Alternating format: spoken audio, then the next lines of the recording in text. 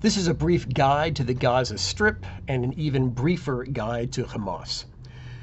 The Gaza Strip is a small, narrow territory, about 25 miles long, 3.7 to 7.5 miles across, that lies along the Mediterranean Sea, above the Sinai Peninsula, between Israel and Egypt. From Israel's War of Independence in 1948 to 1949 through 1967, the Gaza Strip was administered and controlled by Egypt. There was no Palestinian state there. Egypt didn't annex the territory, but they neither allowed the Gaza Strip to be run completely autonomously.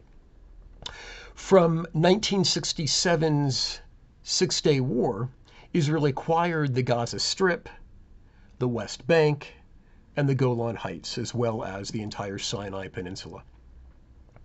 In 1979, Egypt had a brave, courageous, visionary leader, secular Anwar Sadat, who made peace with Israel and got everything back from that war that he wanted, the Sinai Peninsula, and not the Gaza Strip.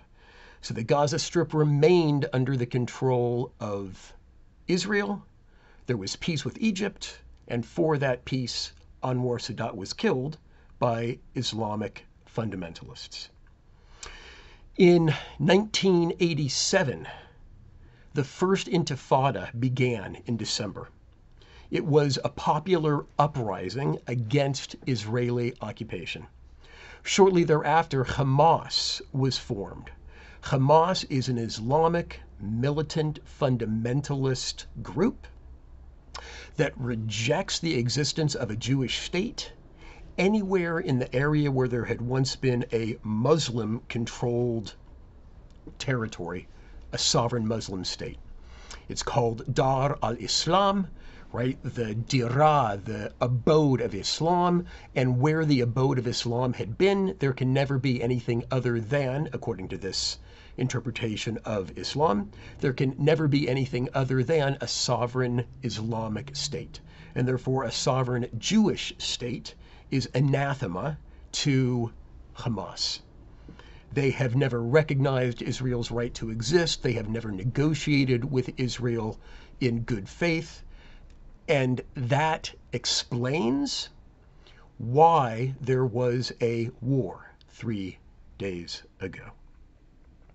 Before we talk about the occasions and the cause for the war, I want to remind everybody that although the Intifada began in Gaza, Gaza has not been administered by Israel since 2005, when Prime Minister Ariel Sharon led Israel to unilaterally withdraw from Gaza.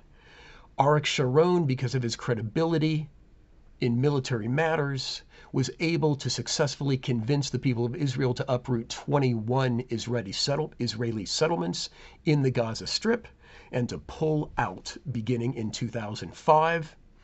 In 2006 of January, there was the one and only election Gaza has ever known. Hamas received more votes than the PLO faction, Fatah, and they were never able to agree on a power-sharing relationship. So 18 months later, there was a brief civil war where Hamas overcame the PLO, Fatah, and kicked them out of the Gaza Strip. That was in 2007. The Hamas leadership has been in control of Gaza since then. They have had millions and millions of dollars in international aid rather than build what could have been an incredible Palestinian island of peace and prosperity. They turned it into a war zone, complete with underground tunnels, and from which every 2 to 3 years they would lob missiles or use those tunnels to come up on the Israeli side of the border and terrorize the kibbutzim that are close to the border. When Israel has dealt with those periodic incursions, they call it mowing the lawn, because they get rid of what is most visible, most salient, most irritating. Right? Gaza and the Palestinians have never been an existential threat. It's always been something that Israel could put down with relative restraint. What happened beginning 3 days ago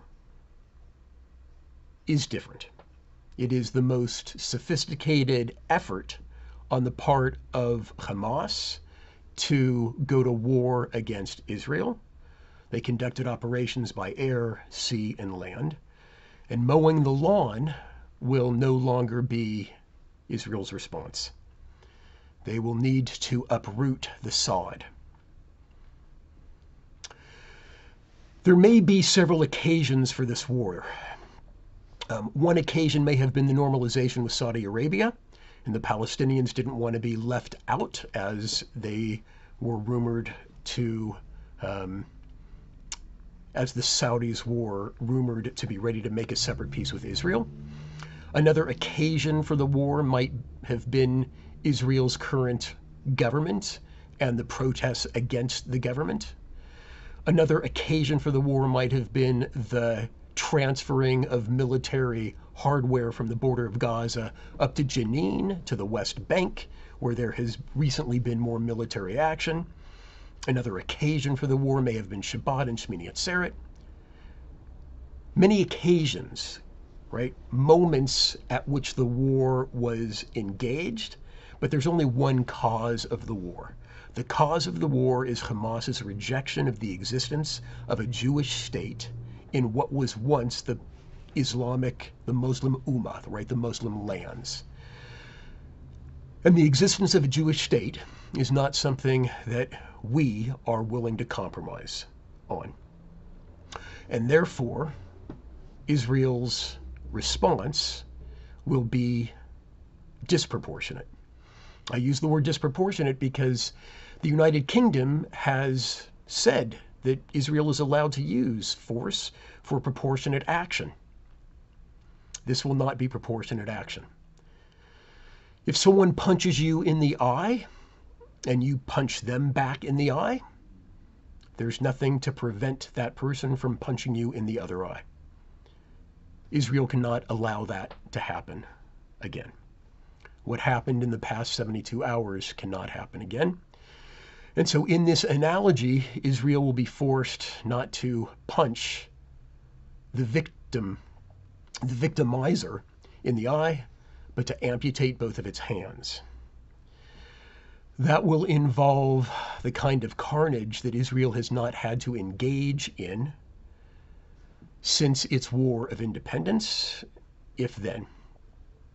And the people of the United States who support Israel's existence will need to remember what this war is about and to not have our determination be undermined by the civilian casualties that will inevitably happen over the course of the offensive that Israel is about to launch.